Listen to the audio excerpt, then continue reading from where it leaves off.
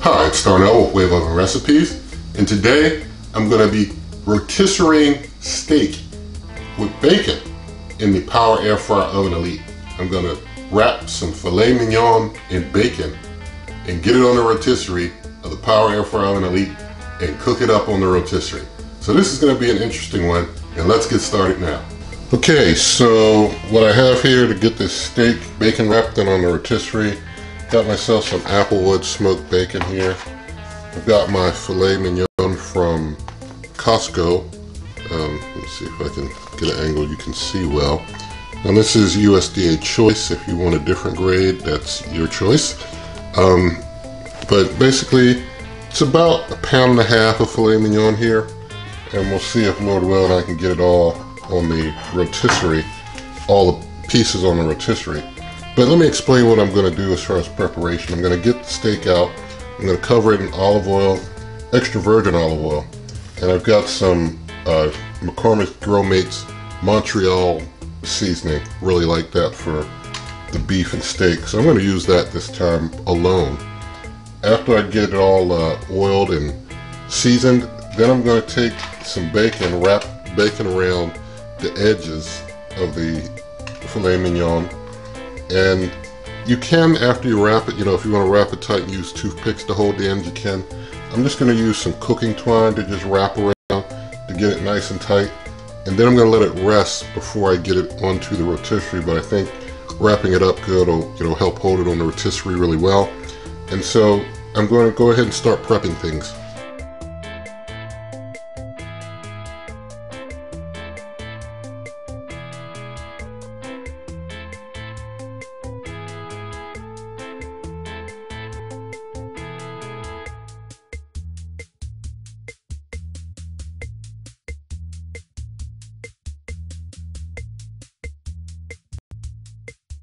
Alright, so I've got 4 fillets wrapped in bacon, and I'm going to go ahead and put them on the rotisserie. I'm going to use the one with the skewers and kind of stick some of the skewers through them to be able to hold them steady on the rotisserie.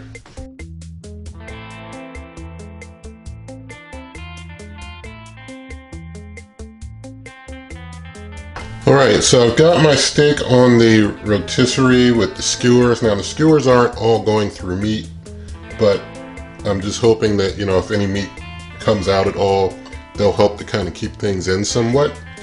Can't use the just 2 spits. I've got 4 pieces of meat, so too much meat for that.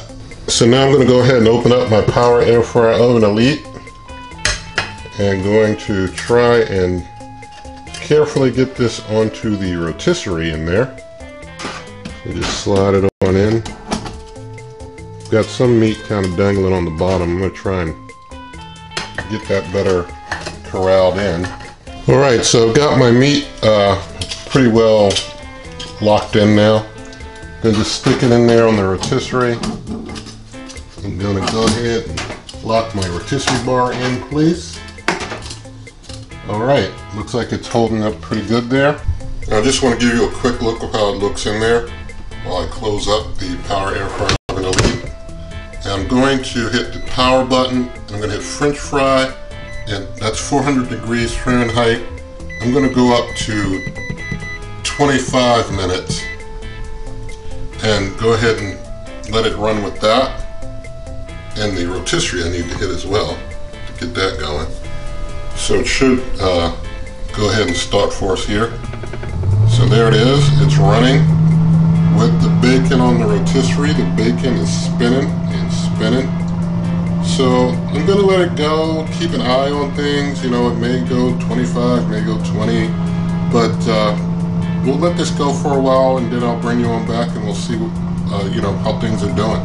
Alright, it's done. I gave it the full 25 minutes, and I'm going to go ahead and test 2 pieces of these steaks here, although I have 4 meat probes if I needed them.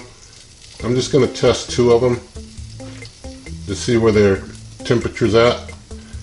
And I wanted to mention that the time that it took to get them prepped, they had sat out about 30 minutes just getting prepped. So they had already sat out enough time to get nice and room temp warm before I put them in here to cook. So I'm testing the two on the most interior that had the most meat around them, instead of getting, the ones that had the more airflow probably on the edges, touching that hot metal. Those are probably hotter than the ones in the inside. So I'm just testing the two inside to see what they're at. And so far, the one in the middle on this side is reading like, maybe it's not in good. It's reading like 98 or something like that. The one on this side in the middle is reading like 113. Neither are done, and this has been 25 minutes. So things are cooking up pretty good in there, but nothing is done yet. So this was a good point just to check where things are at. I'm going to close it up, and I'm going to go ahead and hit power, and going to hit the French fry. I'm going to give it another 20 minutes.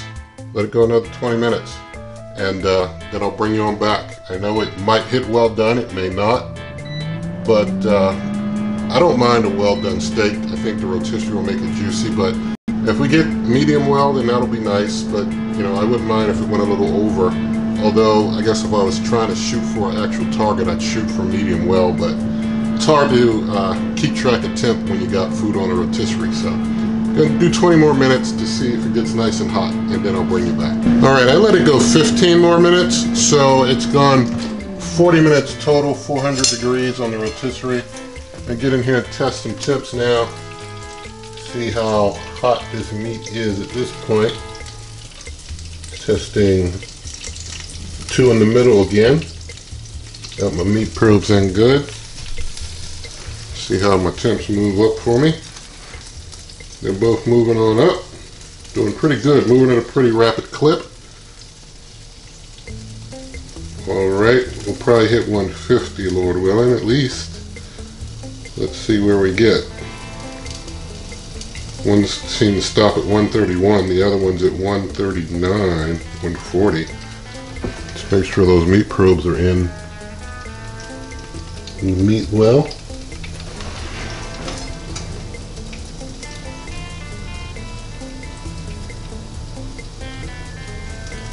These probes, to work effectively, have to be well into the meat. So we got one at 146. We've got another that's at 141. So both our steaks are done. They are done after 40 minutes.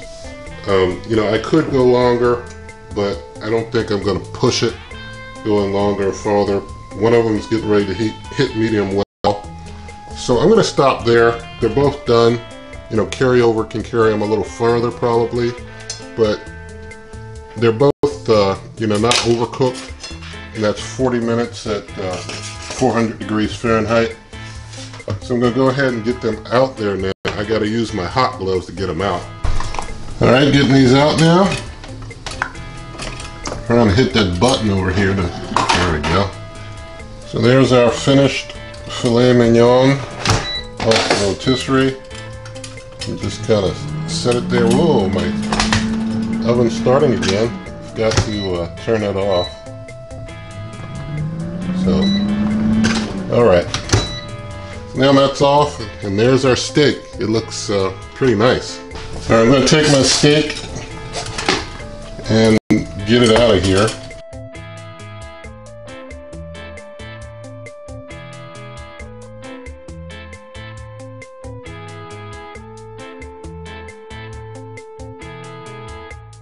Alright, here's our bacon wrapped filet mignon. I'm just going to cover it full, let it set for maybe 10 more minutes just to rest, reabsorb juices a little more. And then we'll do some cutting, plating, and taste testing. Okay, gave the meat about 15 minutes to rest. Going to go ahead and reveal here. There's our completed filet mignons wrapped in their bacon. Just going to cut this one here. Got it cut open. I want to show you inside. You can see that there's pink inside. It's cooked, but it's not bloody. So that's a pretty near medium well. Pretty good job there. I'm going to go ahead and just get that piece there. That'll be my taste test piece right there. So I'm just going to get that on my plate here. And let me get the camera moved around and we'll do a taste test of this bacon wrapped rotisserie filet mignon from the Power Air Fryer Oven Elite. Alright, our filet mignon, each was about 6 ounces each to make a pound and a half. So worked out good.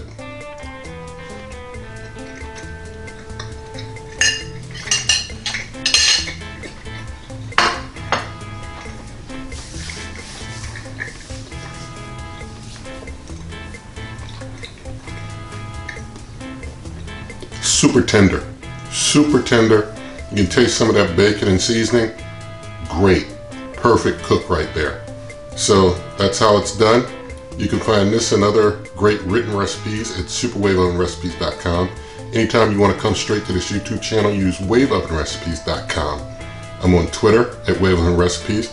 There'll be pictures of this and other cooks at waveovenrecipes on Instagram. If you liked the video, give it a thumbs up.